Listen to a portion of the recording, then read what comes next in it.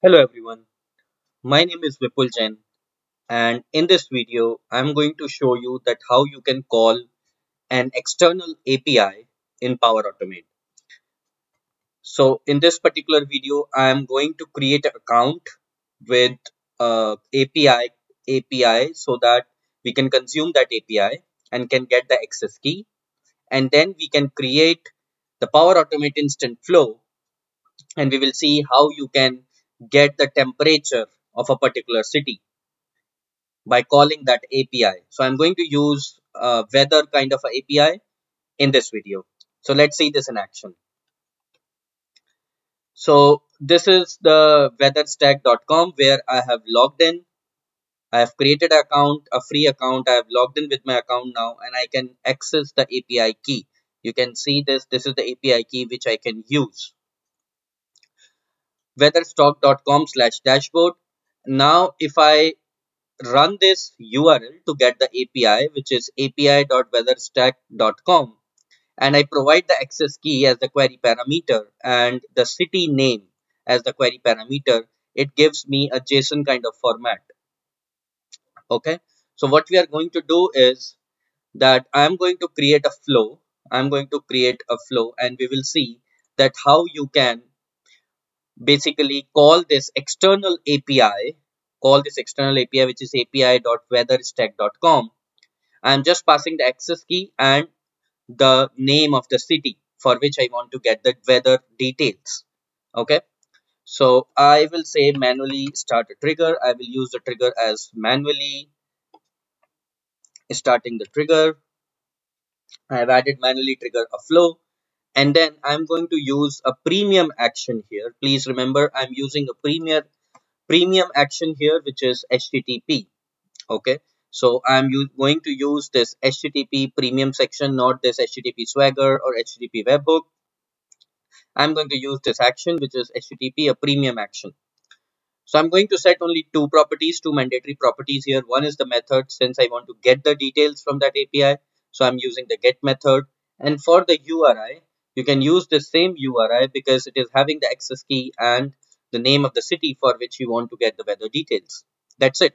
So what we are doing is method is get and URI is api.weatherstack.com/current and question mark access key is equal to my access key, which I showed you that this is the access key which you can also generate by doing a free creating a free account and logging in with that account on this particular website weatherstack.com/dashboard.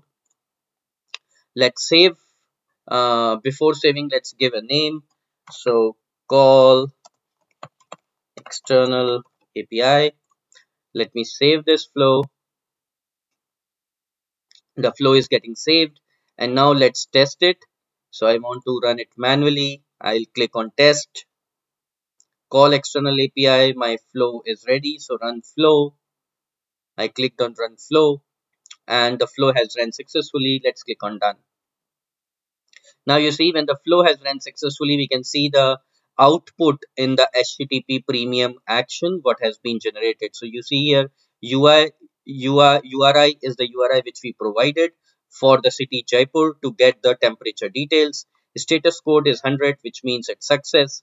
And now the body, this is very important. In the body you are getting some parameters, so location, name, country, region, and so on. And in the current property you are getting the temperature.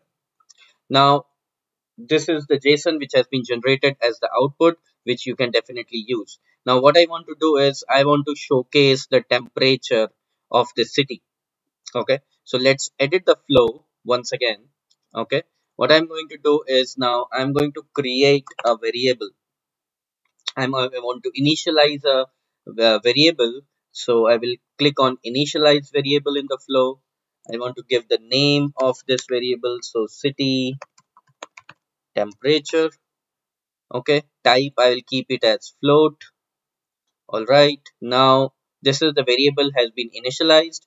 Now as last step I want to set this variable, so I will again go to variable and I will select set variable.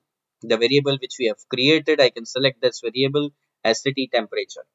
Now the most important part is the value. So I'm going to use an expression here to get the value or to create the value for this variable to set the value. So I'm going to use the function body, and I go to dynamic content. I can use the body from the previous step as well.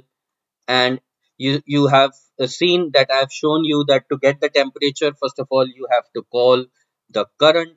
So I'm calling current because that was the property. And in this property, there was an attribute which is temperature, and click on OK. So now what I'm doing is I have created a variable or initialized a variable with the name city temperature, and I'm setting the value of that variable because that value I'm receiving in this HTTP action. So let's save it again. Our flow is ready, and we have called the external API using HTTP premium connector. Now let's test this app, manually test this flow, test, call external API, run flow. The flow has ran successfully, and click on done. Alright, so now you see if I go to this HTTP again, it is giving me the URI which we have called, the output, the body, which is the temperature which I want to get in the current attribute. We have a temperature property, and now in the set variable, you can see the variable is 29, which is there in your JSON also.